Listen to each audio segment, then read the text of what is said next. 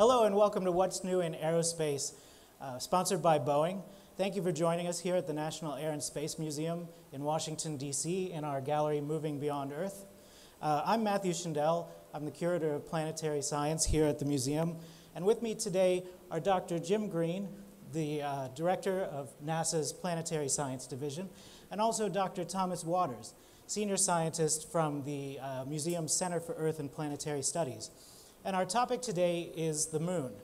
And it's inspired by a new exhibition here in the museum called A New Moon Rises that features the camera system from the Lunar Reconnaissance Orbiter and some incredible photos or images that show you the moon probably as you've never seen it before. Tom is going to show us some great images, but before we get to him, I just wanted to show you one of my favorite images. It features some lunar swirls that are found on the lunar surface, features that are still somewhat mysterious to scientists, and you can see a couple of examples of those here in the gallery. So our format today is we're going to do something sort of conversational with our speakers giving sort of brief presentations, but with the audience able to ask questions before and in between those presentations.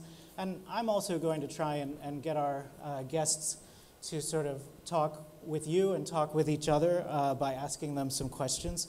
So I'll start off with the first question to Dr. Green. So Dr. Green, can you tell us, why is the moon scientifically interesting? Why are we still going to the moon? Well, the moon is our closest planetary object. We've looked out for millions of years and wondered about the moon, its origin, and what it's made of.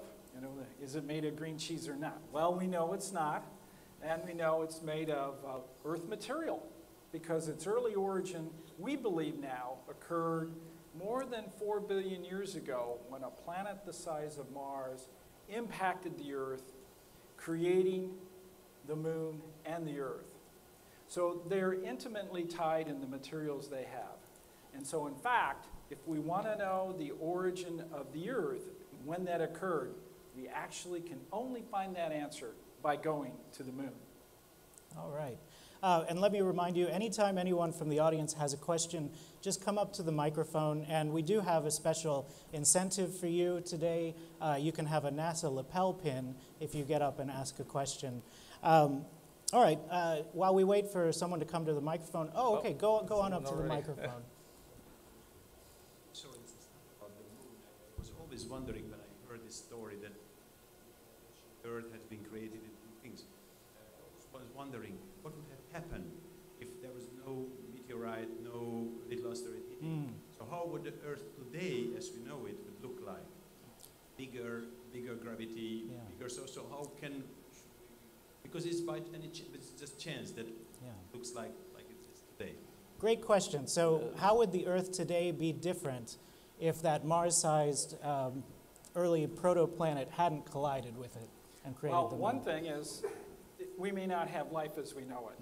Yeah. We now believe life started in the ocean. And the moon, of course, produces tides back and forth. And for life in the ocean to move to the land, the tides may have contributed to that.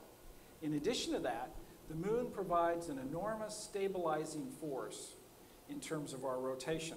It allows our axis to spin like a top rather than do a topsy-turvy thing, which then would change significantly our climate all over the land and perhaps also inhibit life as we know it today.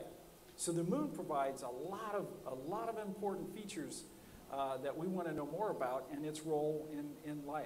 No, it's a great question. If you look at the moon too, and you'll see this, one of the amazing features of the moon is pretty much it records everything that hit it beyond a certain point in time.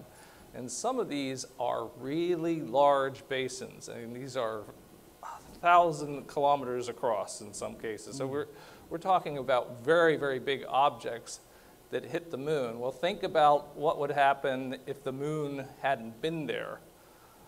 Some of these objects may have impacted on the Earth, which at times could have also affected the development of life on this planet. All right.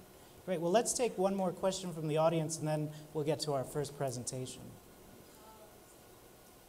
So I was looking at the picture. What are the lunar swirls? Tom, do you want to try and answer that? What are the lunar It's a great swirls? question.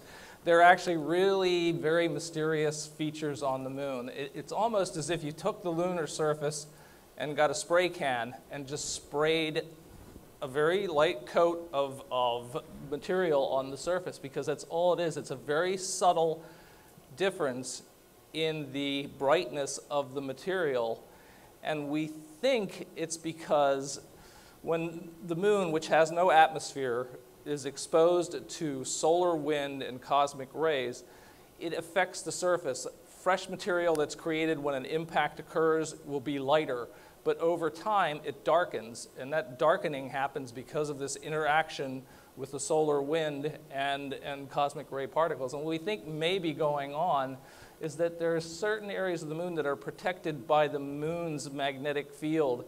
It doesn't have an active magnetic field now, but it did at one time, and it's preserved in some of the rock. So it's this remnant field, and that may be shielding or interacting with that solar wind to kind of help protect certain areas of the soil from darkening as rapidly as other areas that do not have that kind of shielding. That's just one idea. All right, great. Well, on that note, why don't we turn things over to Dr. Jim Green to tell us a little bit about the Lunar Reconnaissance Orbiter. Thank you very much, Matt. All right, what I'd like to talk about today, if I can have my first slide, is indeed a little background on the Lunar Reconnaissance Orbiter and why it came about and what it's currently doing. All right. So as we talked about earlier, why do we study the moon? Well, the moon may indeed be extremely important to us, as we say, not only in participating in some way about harboring life here on Earth and how life, as we know it, has evolved that way, but it also shows that we've been on the moon. Here's our Apollo astronaut on the moon. And so there are 5 basic things I'd like everyone to know about the moon. The first one is our astronauts on the moon have actually brought back lunar material. We have more than 800 pounds of lunar rocks and regolith, which is the soil on the moon. And we're currently analyzing that. And that has been going on for more than 40 years. And it constantly surprises us in new and in very important ways. In addition to that, on the surface is 6 landing spots. So we've had humans down on the ground working and deploying instruments in addition to bringing back soils and material. These are the Apollo sites. The second thing, as Tom mentioned, the moon's surface really records what we call the bombardment history of the inner part of the solar system. When we look at the moon, it's full of these craters, but the Earth doesn't have craters like that, not today. So what's happened? What's happened on the moon is without an atmosphere, those craters remain relatively pristine. Here on Earth, our biosphere has literally destroyed any hint of those kind of craters, although we do see hints of crater-like features in various places, but they're very few in number. And so understanding that bombardment history is really important to understanding how the Earth has evolved also. Now, in addition to that, we now know that the moon actually has some of the coldest places in the solar system. You know, the light from the sun that shines on the moon illuminates it everywhere, we would think, except when you look at the poles. There are certain craters that are so deep that indeed the light, even over a lunar day, doesn't get into the deep part of the crater. And so it is some of the coldest places in our solar system. And then finally, with the Lunar Reconnaissance Orbiter, we're really looking at the moon like we've never done before. And so here are the 6 landing sites. They're all on the front side of the moon. And this image, these 2 images, are not only the front side of the moon on the left, but the back side of the moon on the right, all from the Lunar Reconnaissance Orbiter in huge detail. And we can examine those and understand those much better. So what about LRO? Well, LRO was designed to study the moon in great detail. It was really our next step, not only scientifically, but providing us an opportunity, if we need to, for humans to go back to the moon. It certainly provides us with high-resolution imaging, the opportunity for our rovers and our landers that many nations are now sending to the moon to be able to be set down safely on its surface. Now, the goal of the Lunar Reconnaissance Orbiter was really to do that high-resolution imaging, to create a new atlas of the moon at very high resolution. And in fact, if you look at that control stand over there, if that was sitting on the moon, you could easily see it with the Lunar Reconnaissance Orbiter. This stage would be many pixels and easily picked out. And so, now we've got maps like that through the entire surface of the moon. We also want to look at it in different ways, like its temperature distribution. We also want to search for resources like potentially water, particularly if humans go back to the moon and want to be able to create colonies or work in that environment. The Lunar Reconnaissance Orbiter was launched in 2009, and after a few months traveling and getting into orbit around the moon and then commissioning the instruments, it then really began to do its work. So here's a picture of Lunar Reconnaissance Orbiter, and it's got 7 instruments. The first one's Crater. This one looks at really high energy cosmic rays that bombard the moon. Diviner, this one maps the moon in temperature. Temperature here on the Earth is very different, also on the moon. Lola is a laser altimeter, tells us the highs and lows. And LROC is that high resolution imager that allows us to make detailed measurements of the craters. LAMP allows us to look for water vapor trapped in these permanently shadowed craters. And LIN looks at the neutrons that come from underneath the surface that tells us about water. And finally, the Mini-RF is a synthetic aperture radar that examines the soils, looks at the regolith, its distribution. Here's LRO, and it's a huge spacecraft. How big?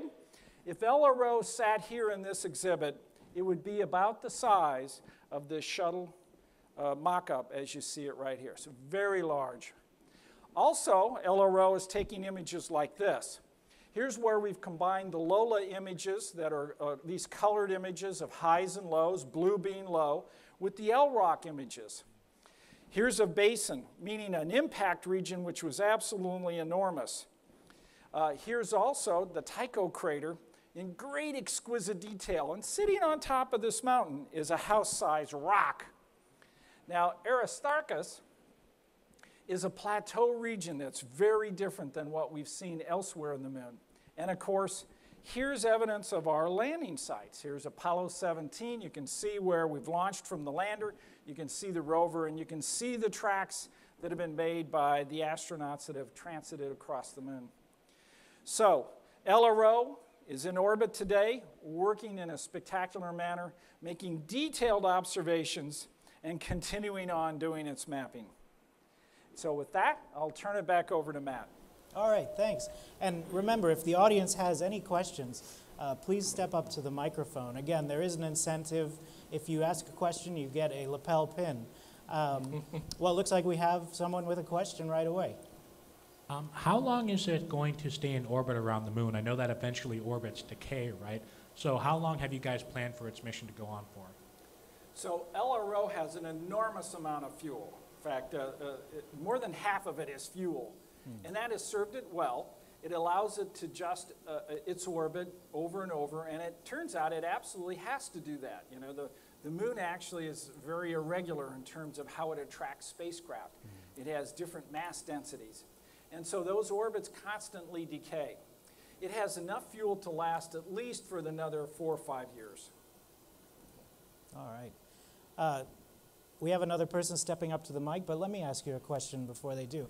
Those images of the Apollo lunar landing sites are really pretty incredible, that even today you can see where the astronauts walked and roved. And in fact, if you look closely enough, right where the lunar limb stand is, you can see the backpacks. So when they walked up the ladder and they threw their backpacks off and entered the capsule, there they are. The two backpacks are laying on the ground. So if we do send another mission, do you think NASA could bring back one of those LEMs for the museum? Well, that's a good question. Actually, we discussed this a little bit in the sense of these are historic sites. Should we really go back and tamper with them or not? So I would say the story's not in on that one. Okay. Well, maybe we could just send a curator up there. That would probably be good. We may have to.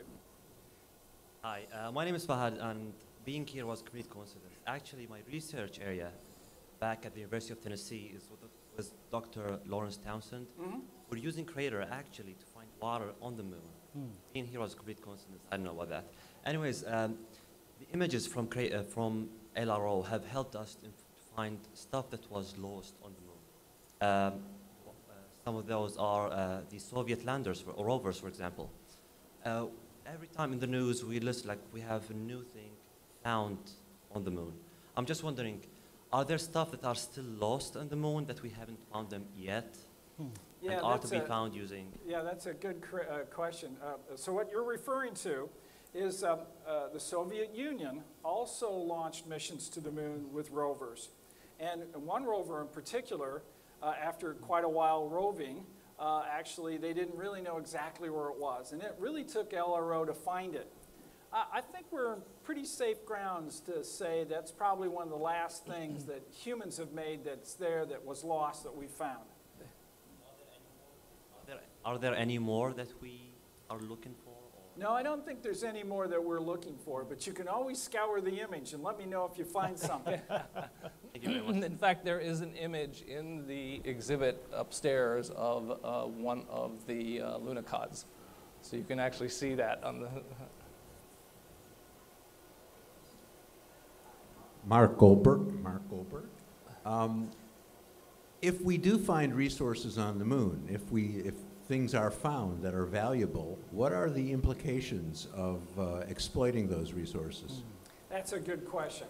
And of course, you're talking to a planetary scientist, and the first thing I'm going to say is, we don't know enough about the moon yet to be able to say it's up for grabs. I mean, we would much rather study it, understand it much more closely, really do the analysis of what's there, how did it get there, what its evolution is, before we let planetary resources tear it up. Because it provides us valuable information, valuable science information. Is there a legal basis to prevent the exploitation of resources? That's another good question. You know, there has been some laws passed now that allow entrepreneurs to be able to go out and mine asteroids, and I believe the moon would be probably considered fair game. Yeah. All right, do we have time for another question before we move on? Yes? Okay, great. I'm Sabor Schweiner, and I'm wondering if these LRO data will be publicly available, so can I access them through internet? Yeah, the LRO data, all of it, and the high-resolution images are all available on the web.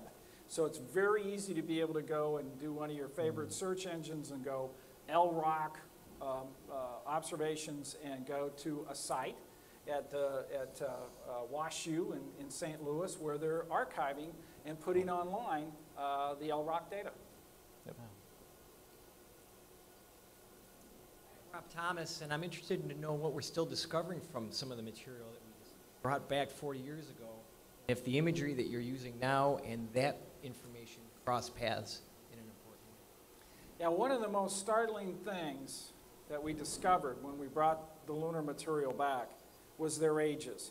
You know, as I mentioned, the Earth is turned over and over, our biosphere, our plate tectonics, and has created new material in a constant way.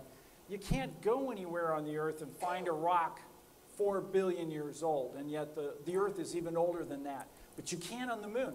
And so when we brought material back and we started to age date it, we did indeed find the old rock, the 4.5 billion year old rocks that were created when the Earth and Moon system came into being But we also found a whole series of younger rocks, those in the age range of about 3.8 billion years.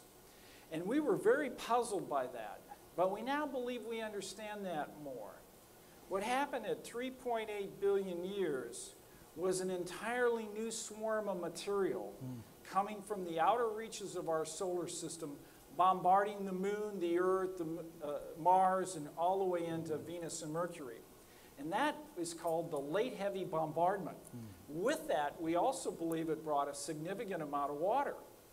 And so the discussion right now in the planetary fields are how much water was brought to Earth based on those events than was here on Earth. And the answer might be as high as 60% or as low as 10%. And of course, water is critical for our life to exist here on Earth. So there's a lot of clues like that that we're uncovering now that's just really fascinating.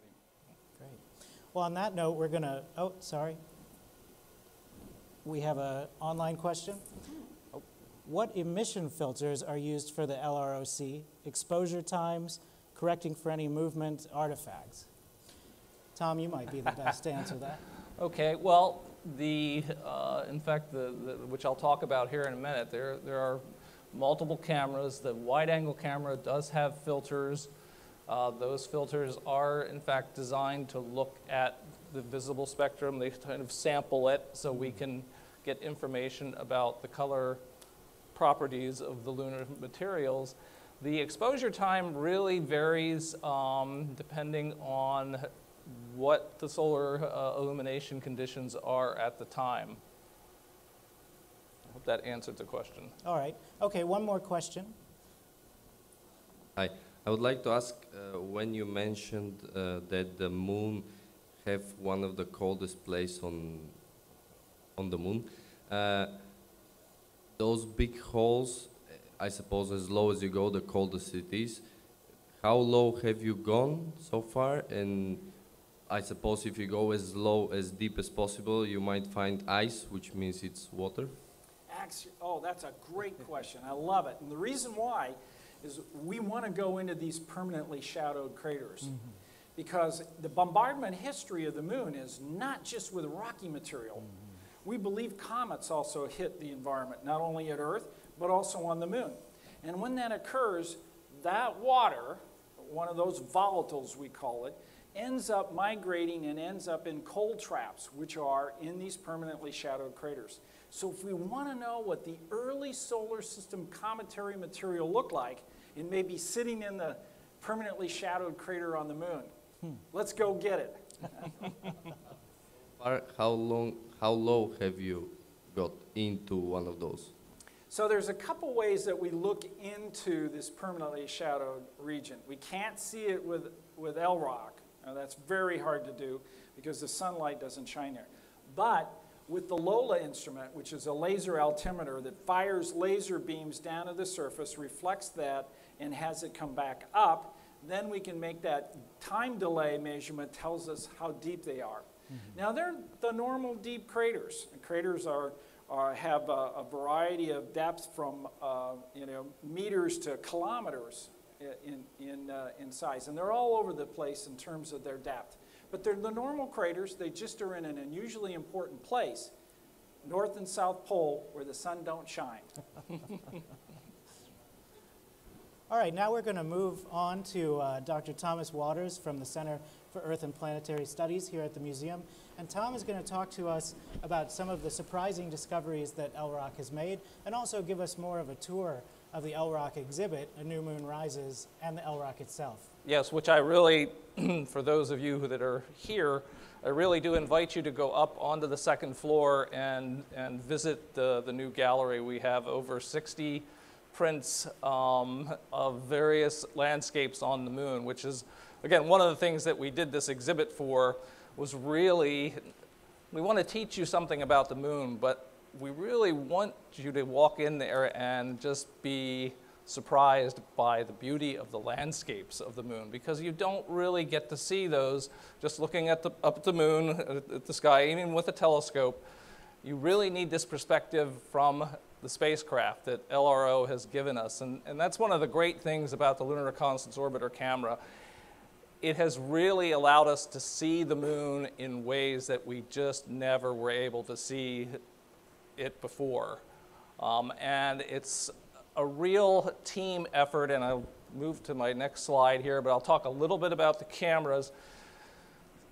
We talk about LROC as a camera, but it's actually 3 cameras. There's actually 2 telescopic cameras on board, and these are literally, as I said, they're telescopes. They're taking very, very high resolution images of the moon. As Jim was saying, they can resolve features that are on the scale of some of the smaller objects in this gallery. I mean, we literally can image the surface at less than, or at around 30 centimeters in some cases, which is 1.5 feet. Again, it's amazing. These are the pixel scales we're talking about.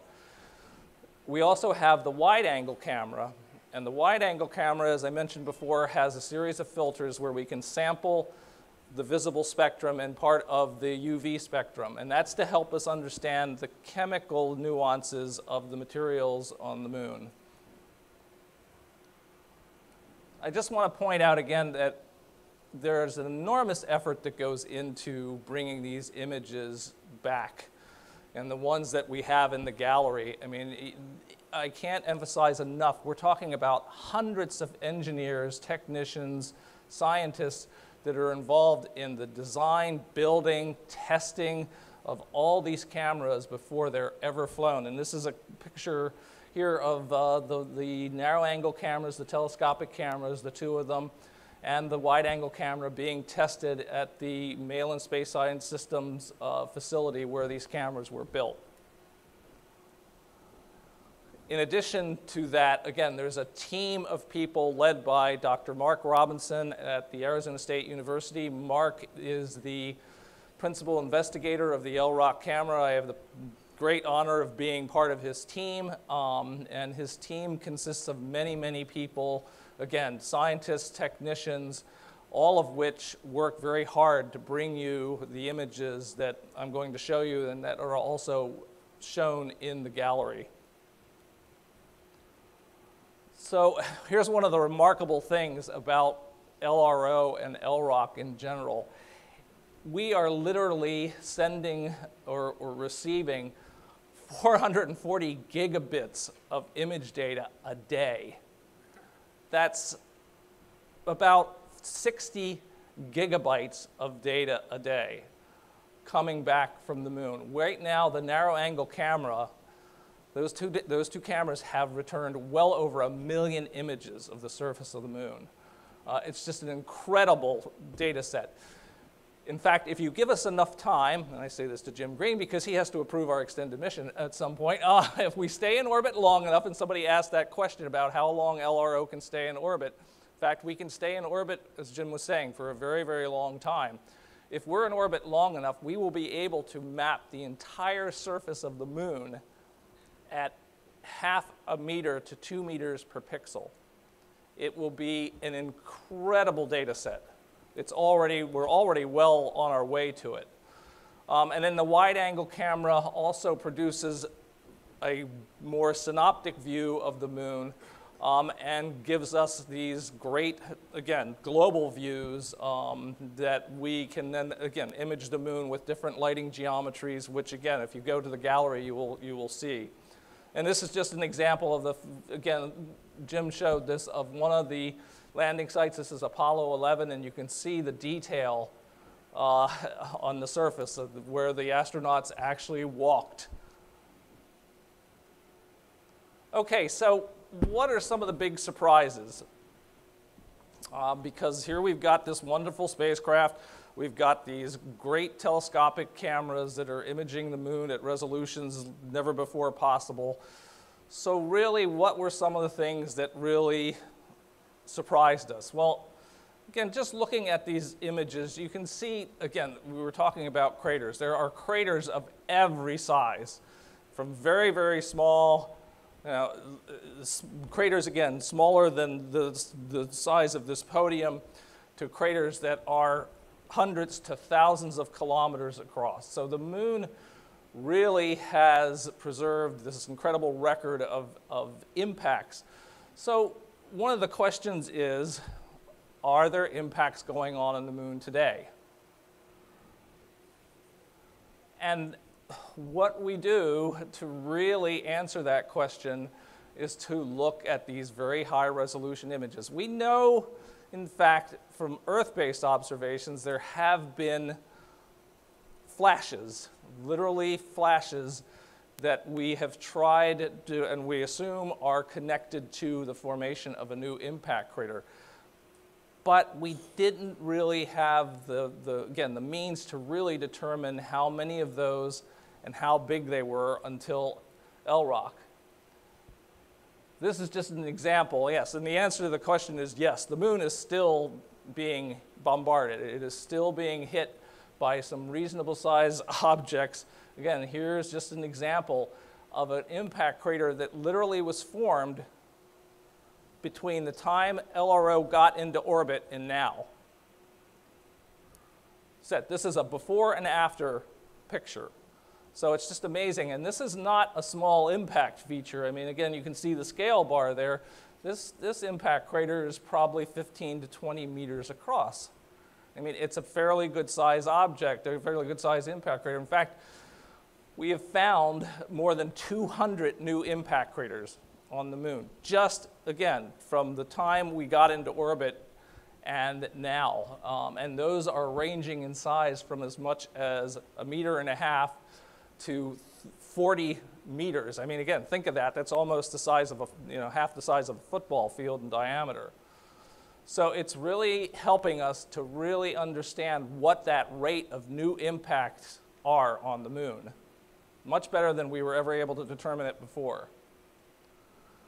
Well, what about other kinds of geologic activity?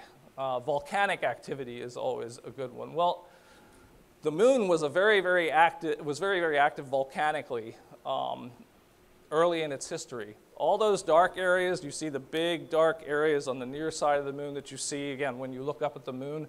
Those dark areas are dark because they're filled with lava. That literally, lava flows flowed in and filled these very, very large basins. And that happened billions of years ago. But the real question is that where it ended?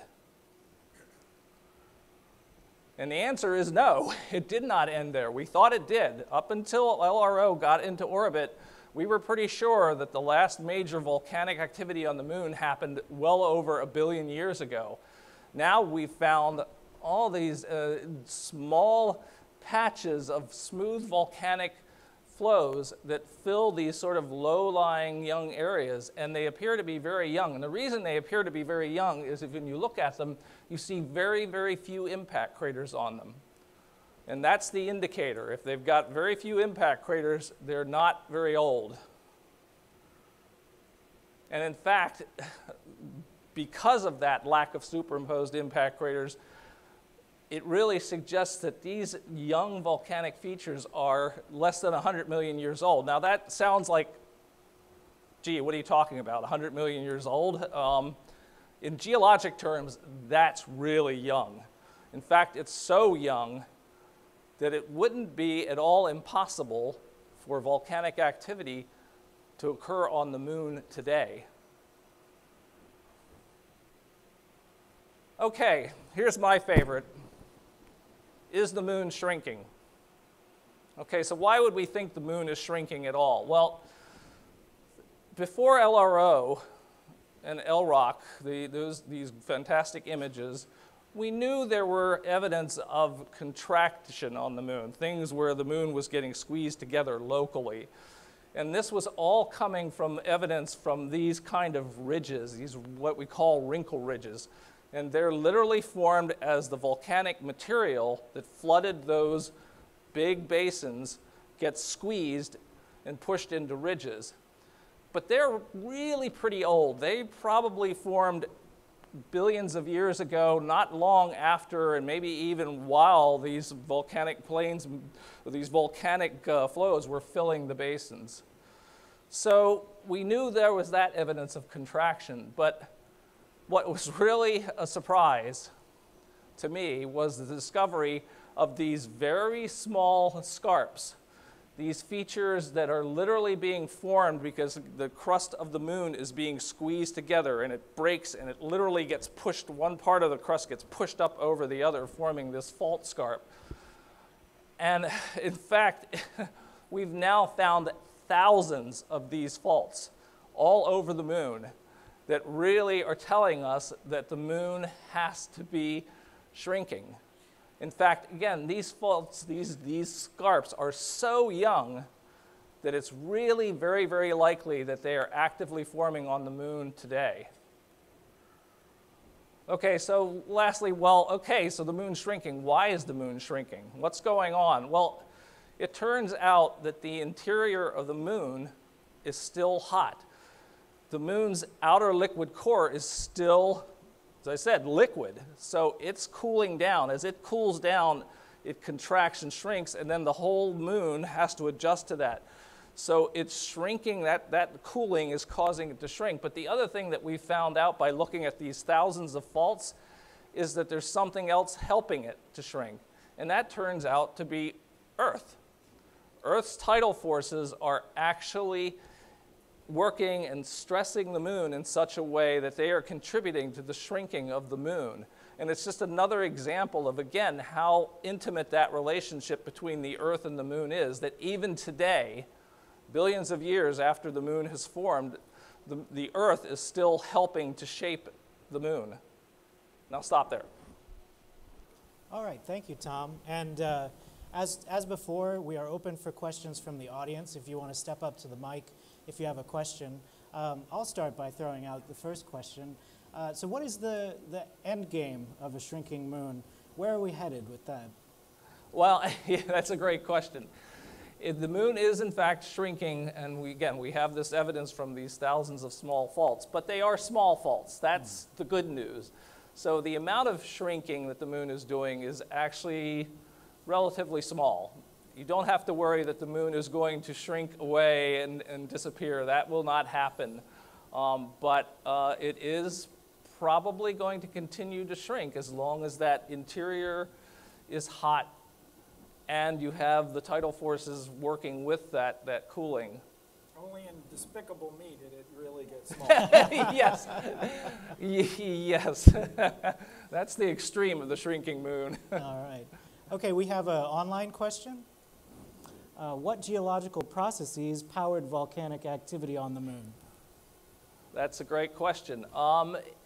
It is pretty much the same process that creates volcanic activity on the Earth, and that is heating from the interior. The interior is heated enough that the interior rock begins to melt, and that melting expands the material, and it wants to reach the surface. It wants to get out from the interior of the body. So that's what really drives it. It's the internal heat of the moon, both in the past, which was also helped by the fact that the moon was hit in the ancient volcanic activity on the moon, was helped by the fact that it was hit by these very, very, very big asteroidal-sized objects that also help to heat the crust and create volcanic activity. Okay. All right, we have a few questions from the audience now. All right, so by far, how many miles of the moon has LROC taken pictures of? How much of How much of the moon has LROC taken Oh, okay. pictures of? That's a great question.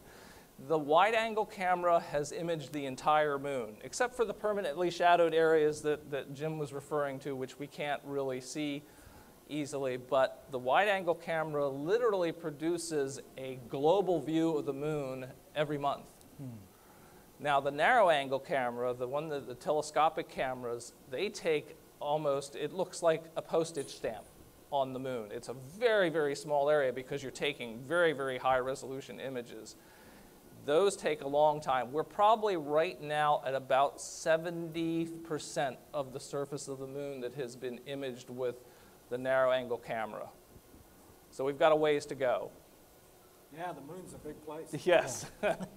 So imagine it being in orbit for 6 or more years, and still we have 30% of it to look at the high resolution. If the moon is shrinking, how much could it shrink before it would affect the relationship of the Earth and the moon and the tides and the gravitational pulls and tugs? That's an excellent question. The fact is that even though the moon is shrinking by a small amount, by every measure that we have right now from the population of these small faults, it isn't changing the mass. So it's only changing the diameter of the moon by a small amount, and that will continue to be the case again over the next probably billions of years as that outer liquid core continues to cool down. So, but the mass of the moon will not change, so it really shouldn't affect the tides. What is really going to be the bigger effect is the fact that the moon is receding away from the Earth, is that Earth-moon distance is not constant. And it's those tidal forces that are coming from not only the Earth creating tides on the physical tides on the moon, but the moon trying to slowly recede away that will have that kind of an effect on Earth's tides. I think it does that by about a centimeter or so a year. It's very slow. Yeah, it's about 3.8 centimeters a year that the moon is getting further away from the Earth. Okay. We have another question from an online viewer. How does the camera on LRO compare to my phone camera? Wow, that's a great question. In fact, it depends on which camera we're talking about. The wide-angle camera is kind of more like the charge-coupled device that's in your cell phone. So they're very similar. The narrow-angle camera, those two telescopic cameras are very different. They are literally like line scanners. They scan only a strip of the moon at a time, and it's literally the motion of the orbit that allows us to build up the image. And that's mostly because, again, of the very, very high resolution and the actually fairly low orbit that we're in around the moon. Right now, the Lunar Reconnaissance Orbiter only gets probably about 150 kilometers away from the moon at its maximum. We have another question from the audience. How is the data sent from the LRO Earth, and what are the biggest challenges with sending the data back to Earth? I'm sorry, the first question was how far is the data sent back to Earth? Oh, how is the data sent back? Okay, this is also a great question, because when you're getting 440 gigabits of data a day, you've got to have a sort of special relationship, because most of the data that's returned, and Jim can explain this better than I can, all the data that's returned from any planetary mission is coming through a series of antennas that are distributed around the Earth called the Deep Space Network. And those allow us, again, during different times to communicate with, again, every spacecraft that we have operating in the solar system right now. We are very fortunate with LRO that we have a dedicated 70-meter antenna that is literally ours for the most part to collects that data. So it's the only way, literally, we could get that much data back. Now that technology is going to change in the future, because currently that's done with radio waves, and there's only so much information you can bring down with a radio wave. The next big step is optical communication, where the wavelengths are much smaller, and now we can transfer much more information. So we're looking ahead in the future, developing a variety of techniques where we're going to go perhaps to Mars or out into places farther than the moon and send that data back in light, and we'll use a telescope to receive it. All right, we have another question from an online viewer. How is LRO powered? Also a very good question. We have, again, the advantage of being in lunar orbit, so you're only about 283 million miles away from the Earth, so you're really not that far away, and so we use solar panels. There are solar panels on the spacecraft that literally provide all the power it needs to operate. All right. And a question from the audience now. How's the Earth acting as a tidal force on the moon? Because the moon is facing the Earth always in the same way, so the other way around, the Earth rotates and then it sends ripple effects through the Earth, but with the moon that shouldn't be the case. Well, okay, I think if I understand your question right, it's a great question, because most people think of, when they think of the effect the moon has on the Earth, they think of, again, obviously the tides. I mean, the tides rise and fall, and it's the moon, but it's also the sun. It's the interaction between the two. But many people don't realize that the Earth exerts solid body tides on the moon. So the moon doesn't have a body of water, but its crust is actually pulled a little bit. It's about, at maximum, about 30 centimeters or so. If it were a body of water, you know, so it's not going to be much. But it's enough that you literally build up stresses from that flexing motion, again, coming from the tidal interactions.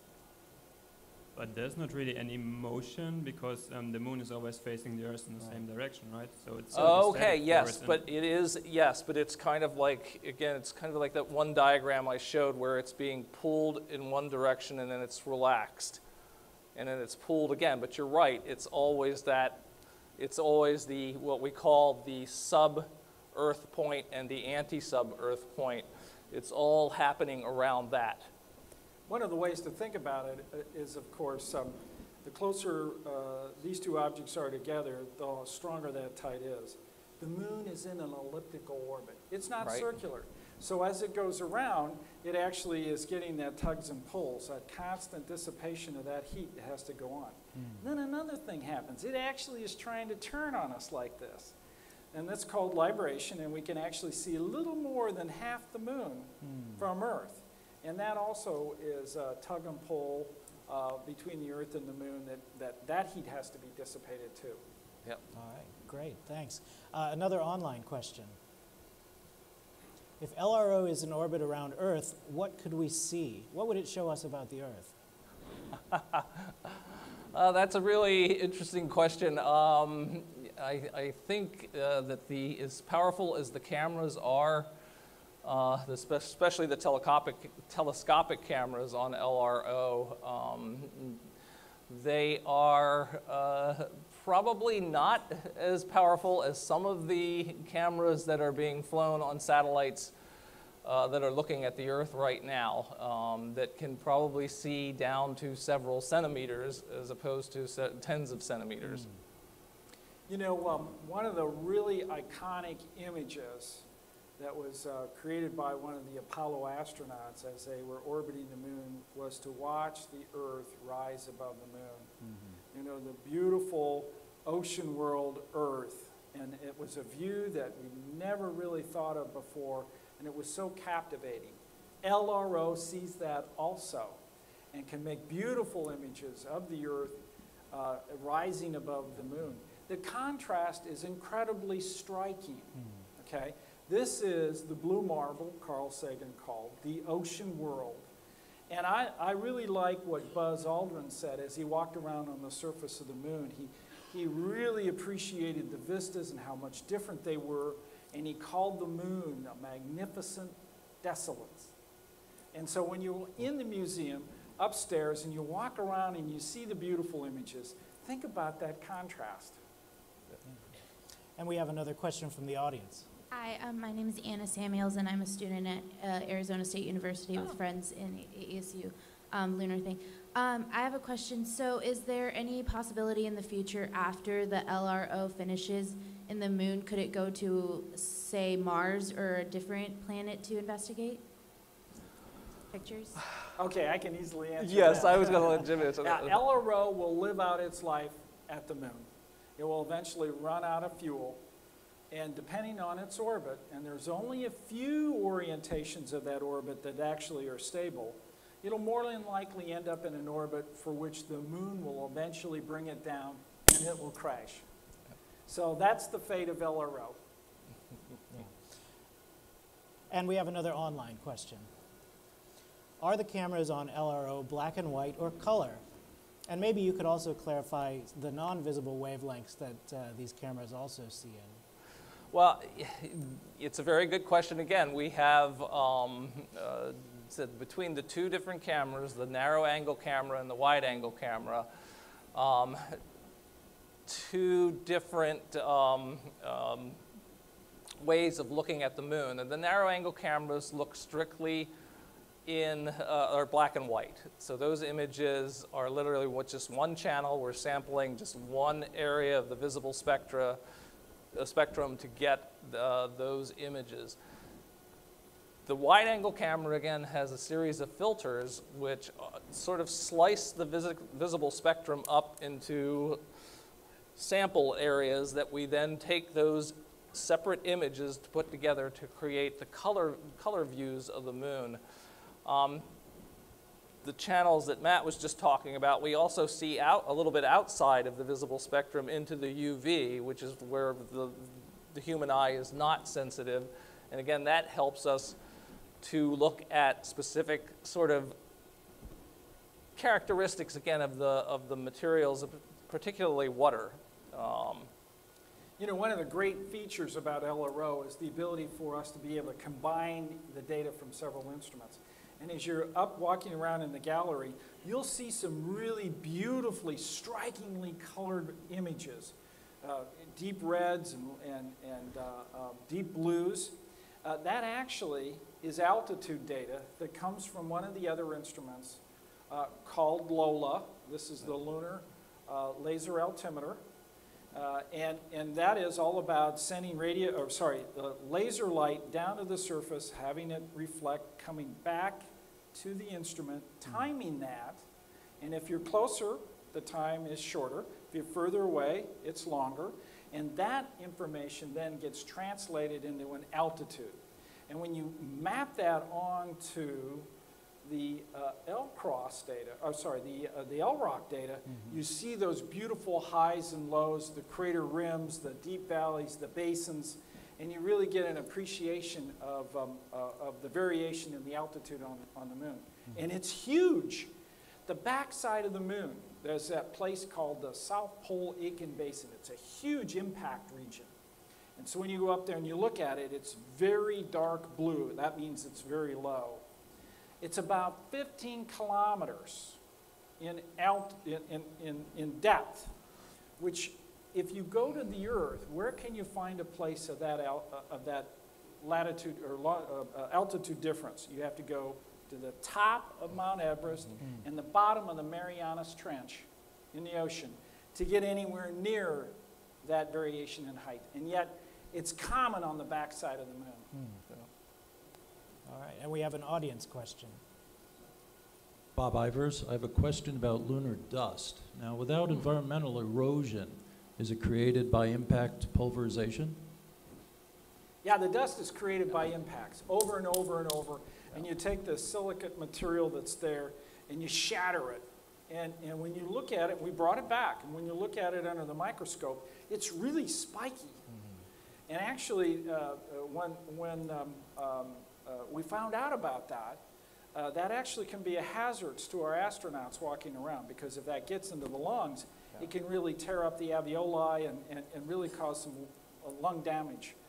So understanding the processes that create that regolith, understanding its composition, its distribution, and that's what, as I mentioned, the mini RF is all about on LRO. Yeah, the moon is constantly, again, because it has no atmosphere, the moon is constantly being hit by some large objects, but it's also being hit by micrometeorites almost, as I said, constantly. And that is its primary erosive power, is just this constant, relentless bombardment. We're going to take one more online question. Will data from LROC help plan future landing sites for the moon? Absolutely. In fact, there's a number of space agencies that have asked us for high-resolution data. The Indian Space Agency now is planning a lunar lander. They need the kind of data that we have created, and they are considering several sites, and that data is available to them like it is everyone else in the United States because it's online. So this forms a really important resource for all these agencies to use. Great. Well, thank you both for being here and sharing all of this information about LRO and the Lunar Reconnaissance Orbiter Camera. And thank you all for coming. Thank you to Boeing for the support. Welcome to the museum.